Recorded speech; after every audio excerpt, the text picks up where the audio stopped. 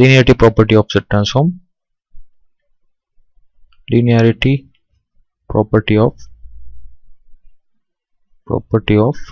Z transform.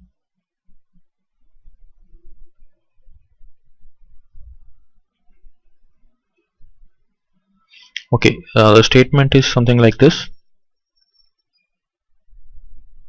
Statement: if Z transform of x of n is equal to capital X of Z with ROC, magnitude of Z is Rx, and Z transform of y of n is equal to y of Z with ROC, magnitude of Z is equal to Ry, then Z transform of a into x of n plus b into y of n is given by a into x of Z plus b into y of Z. So, and ROC for this is actually intersection of Rx and Ry. So both the sequence intersection. So proof: from the definition of Z transform, so it is something like this.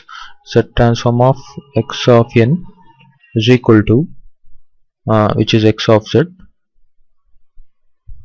summation n varying from minus infinity to infinity x of n Z power minus n. This is as per the definition of Z transform.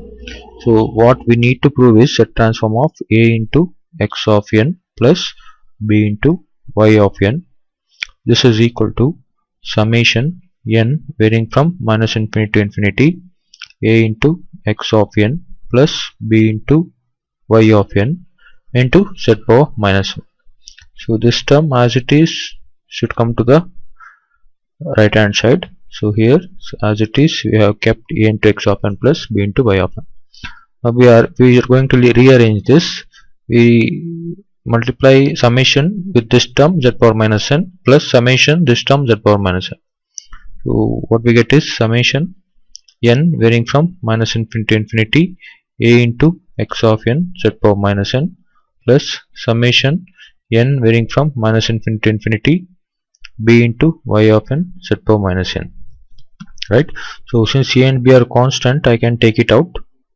What we get is a times summation n varying from minus infinity to infinity x of n Z power minus n plus b times summation n varying from minus infinity to infinity y of n Z power minus n.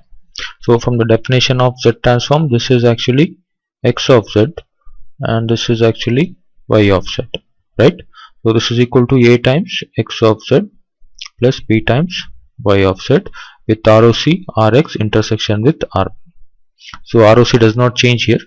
So left hand side is Z transform of a into x of n plus b into y of n. So hence the proof.